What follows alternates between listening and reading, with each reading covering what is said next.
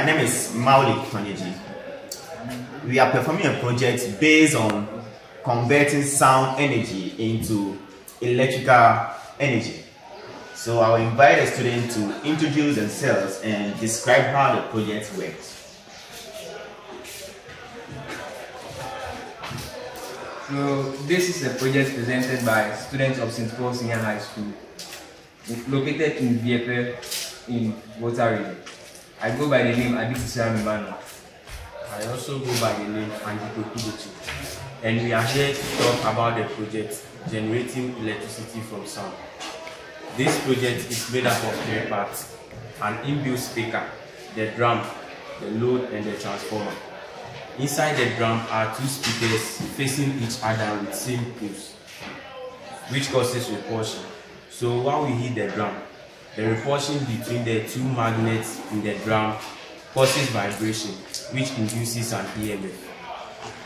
Hence, the project is based on Faraday's law of electromagnetic induction, which states that whenever a magnetic flux linking a circuit is changed, there is an EMF induced in the core, the magnitude of which is directly proportional to the rate of change in magnetic flux linking the circuit. So the EMF induced by the vibration is then transferred through the wires to the transformer, which step up the voltage to about 3 to 4 volts, and is then transferred to the bulb holder, then lights the bulb.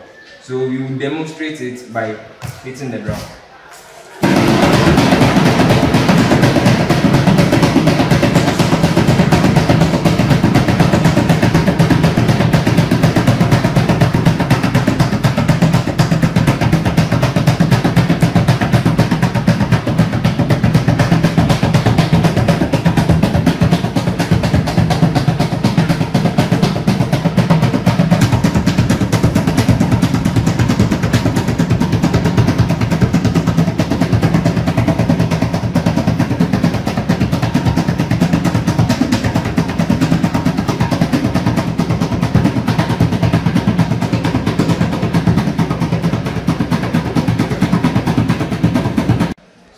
This is how generating electricity from sound works. Thank you.